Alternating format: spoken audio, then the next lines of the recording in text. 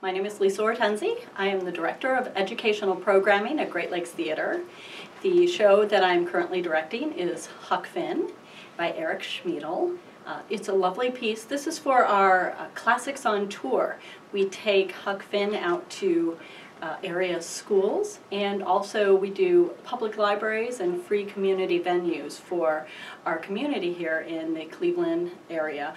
We are Cleveland's classic company, and so a lot of our focus is on Shakespeare and the classics. The classics are important to us because they are universal. They speak to us in a way through the ages.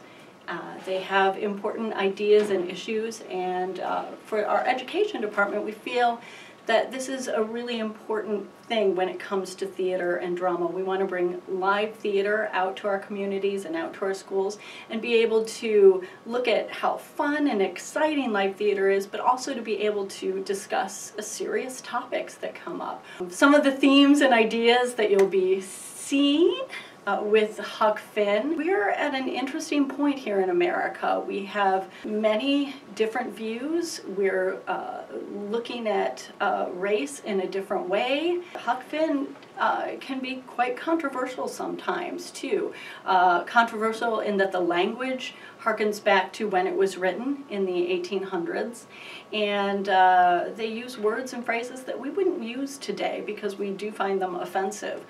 But it doesn't mean that the material in the book is not relevant today.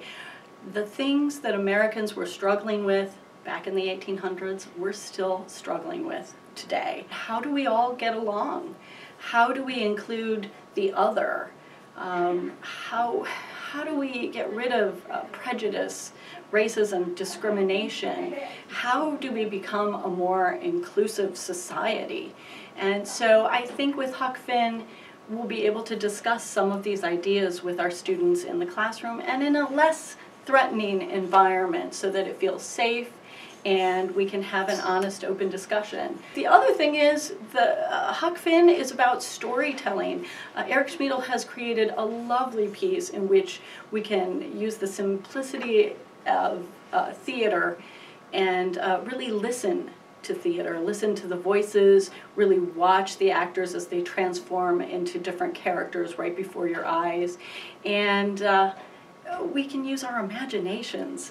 It's important that kids still have a chance with all of the testing and the stress and the pressure that our young people are up against these days, that they get a chance to go out and have a moment to play, to use their imaginations, to be creative. I'm so fortunate. I have the best group to work with.